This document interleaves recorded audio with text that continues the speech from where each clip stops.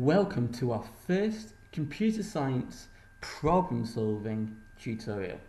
So far we've actually been looking at data representation, which is this topic here, where you guys have looked at binary, you've looked at denary, and you've looked at how to convert them, as well as what they're all about. Today you're going to be starting on problem solving. We are not done with data representation, there's still more we're going to learn, but I'm going to throw in a new concept, problem solving, where we're going to be looking at computer systems. So that is what we're going to be doing today, problem solving. What are computer systems? Let's rock and roll. A computer system is made up of lots of different things. What we're going to do now is have a look at what makes up a computer system.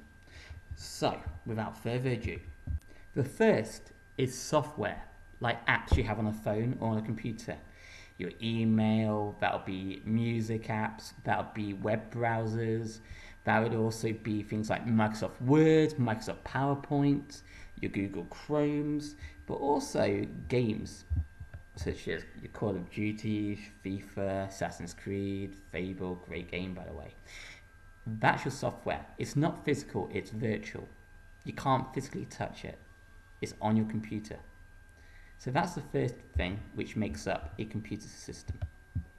The second thing which makes up a computer system is hardware. Things what you find inside a computer, the parts, the chips, which make a computer system work. But also, hardware is things what you can plug into a computer, like a printer, a scanner, a mouse, anything physical which impacts a computer system. So you've got software, you've got hardware. Now let's look at the third. The third thing is communication, such as the internet.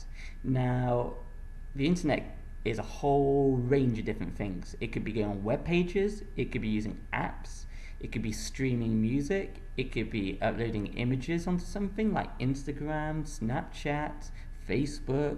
It could be communicating and sharing information and news like Twitter. The internet is huge. Have a look at all these different icons.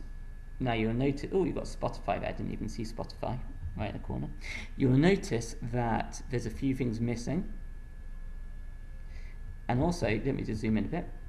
Actually, that's too much. You'll notice that there's things such as Bebo, which isn't around anymore, MySpace. Wow, that's old. You can probably ask your parents about MySpace and Bebo. Really old. But you get the gist. The internet's more than just web pages. Skype. Lots and lots and lots of different things.